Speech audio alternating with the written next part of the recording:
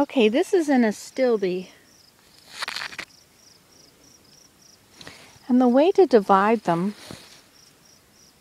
is to pull them apart from the roots.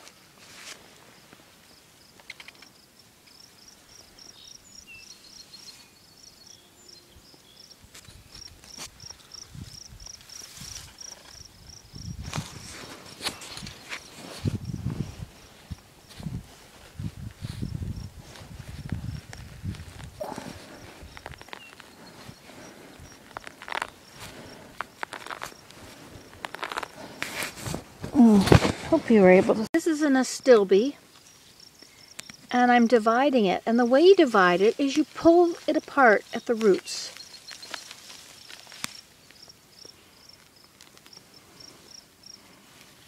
Got some grass in it. Okay, so that is one plant.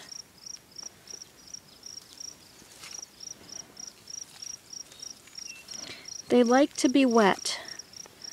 They like to keep their feet kind of wet. Now this is two of them, I think. So you can divide this again if you wish. And then just plant them where they're going to be wet. So these can be divided apart. Just break the chunk between them with your hand. They have their own little crowns.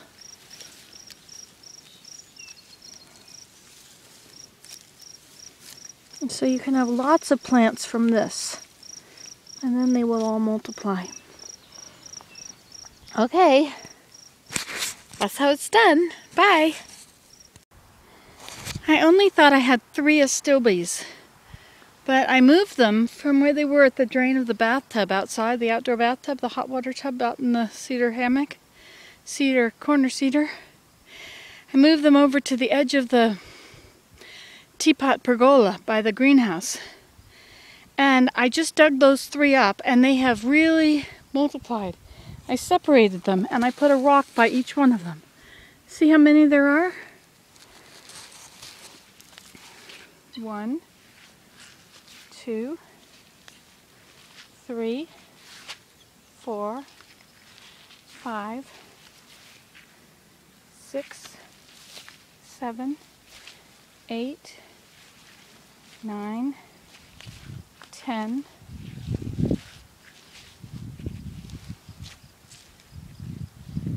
11, 12,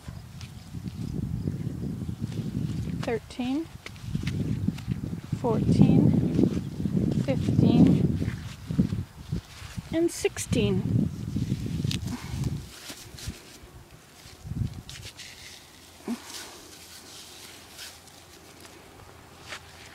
So there are 16 of them. I divided the crowns. They were in little clumps. I dug it all up and then I split it apart and then I planted them separately. So I have 16 possible big plants. They like to be wet, and so right beside the pond is a good spot. Yippee! I did it! I'm so glad I did it. I've been wanting to do that for a long time. So we've now got astilbe here, and then down beyond it is bergamot or bee balm or monarda. Oh look, and we also have some dragonflies. They've come to save us from the bugaboos.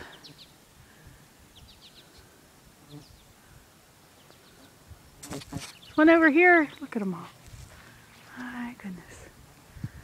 How fabulous they are.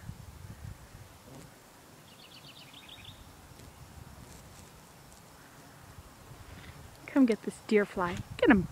Just get him before he gets me. Okay, that was my astilbes, however many I said there were. It's only 3. Bye.